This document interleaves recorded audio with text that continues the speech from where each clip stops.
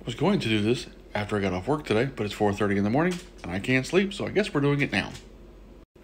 I bought the Beagle Cam and I already have the mount hooked up for it.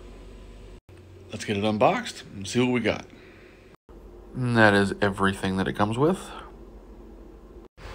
That was shockingly easy to get set up. Like that really didn't take long at all. Had to do a quick stop and restart.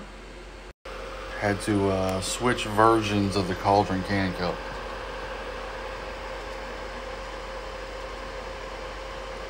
And that is 100% my fault.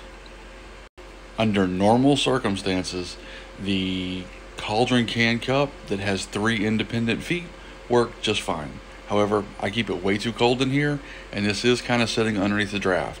So I try to select the version that has all 3 feet together with everything else. It just seems to work better without warping. Again, that's my fault. I selected the wrong one whenever I started the print. So far, everything's looking good. Printer's running good. I think I'm going to be happy with it. One con so far, I wish that I could upload the G-code directly from my laptop.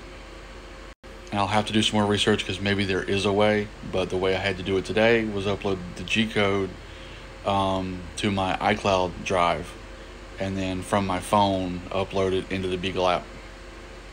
So far, everything's working great. I did notice that the app does not work on the Ender 6, which kind of sucks because that's my big printer, the one I was kind of hoping to use it on, but maybe in the future. One last shot of everything, and it is going live.